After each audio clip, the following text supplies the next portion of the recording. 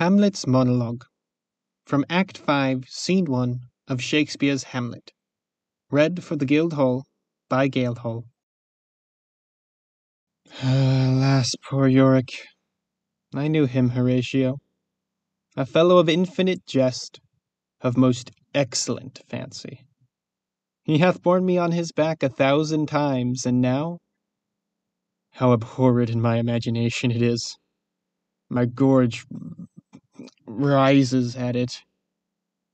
Here hung those lips, that I have kissed I know not how oft.